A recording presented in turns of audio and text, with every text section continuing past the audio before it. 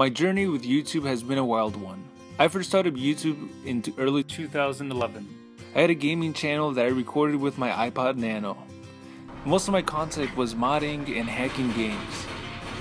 My channel was growing rapidly.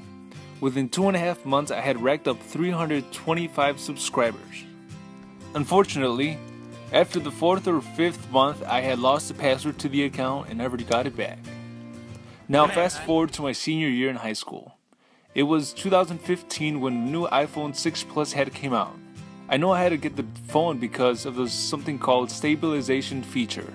When I shot my first video, it was so smooth it looked like it came out straight from a Hollywood film. So now let's recap.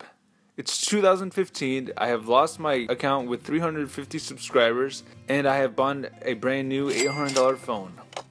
Now I have started to make short films with the phone and posting them on my new YouTube channel, Bambi Productions. I have made dozens of videos, but they weren't really being recognized until I filmed a color run at my high school. It got shared multiple times and it even got a shout out in our graduation rehearsal. Now a few weeks before college started, I saw a great deal on a DJI Phantom drone.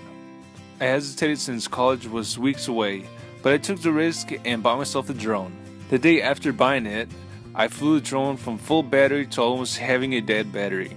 I really took pride in it, knowing that I actually bought something for myself that may benefit me later on. Now a few days later, I set a goal to buy a DSLR before the year ends. I had been saving spare change for about a year now and just needed a couple $100s to buy a camera. A month and a half later, I had bought my first DSLR, a Canon 600D T3i.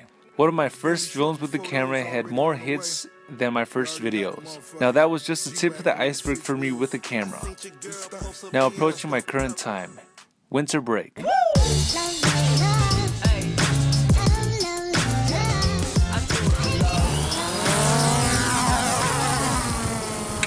I'm changing stuff a little bit. I'm getting new gear, new plans, and planning on making more short films. I really love what I do and don't think of stopping anytime soon. So thanks for watching, and as always, stay sexy. Pick apart, ladies and gentlemen. Oh.